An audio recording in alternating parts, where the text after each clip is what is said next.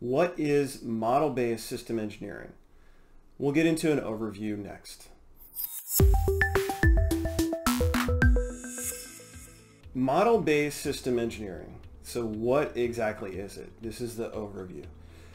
So really, MBSE is kind of a technology, it's very much a technology-led initiative.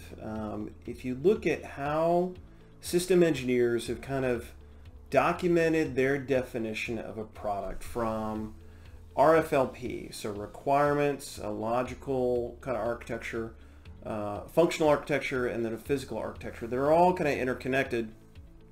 The tools that have traditionally been used have been spreadsheets and documents. And those tools have worked pretty well, and there might have been some homegrown solutions as well that were developed inside manufacturers. And those solutions kind of did the job, but especially at a first pass, to let a system engineer kind of define all those things in an interconnected way.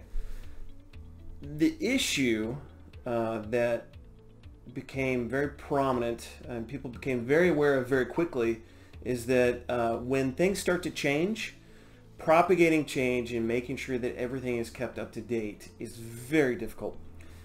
We're talking about systems that are very, very complex with lots of requirements, lots of different architectures, lots of different items in physical architectures. How do you ensure that everything is kept up to date? That was the big challenge. Manually propagating change was the tremendous problem. You had all sorts of missed changes. You had introduction of human error because people are entering these values in manually. So that was the challenge that MBSE kind of wanted to address.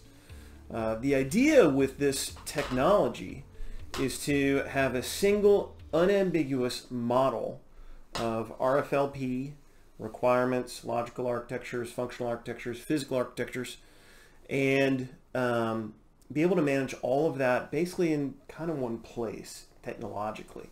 You have one definition that everybody in the company kind of references, that changes, and there's no manual propagation of change. That's the idea. So it's kind of like a single source of the truth. The equivalent might be data management or product lifecycle management, except that this is the definition and it's the way that everybody accesses it. So that's the high-level overview of model-based system engineering in just a couple minutes. Take care. Talk soon.